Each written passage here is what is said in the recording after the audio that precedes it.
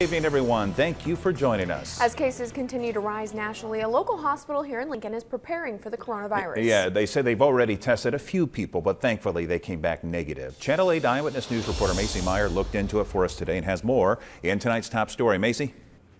We're out of Megan. Officials at Bryan West said the chance of people in Nebraska getting the virus is low, but they are more than ready. In fact, they prepare for pandemics on a regular basis. If someone locally were to test positive for COVID-19, they would isolate the patient and review the extent of their symptoms to determine treatment. Now, while the risk for the virus in the U.S. is currently low, officials say they are always prepared for the when it spreads rather than the if.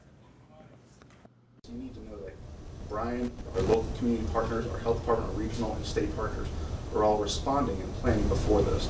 The goal is to get ahead of this, as we've been working on since the beginning.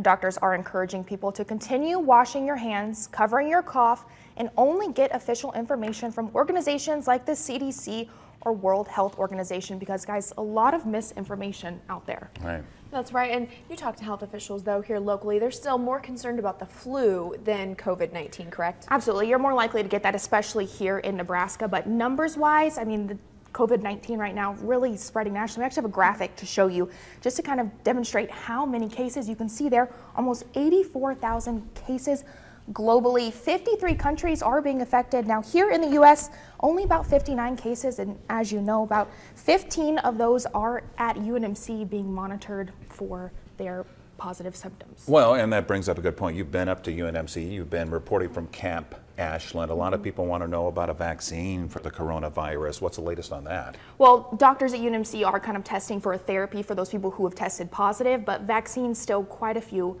months away. Hopefully we won't need it by then. Let's hope this dies down. Macy, thank you so much for that report. Well, let's continue with this theme here. The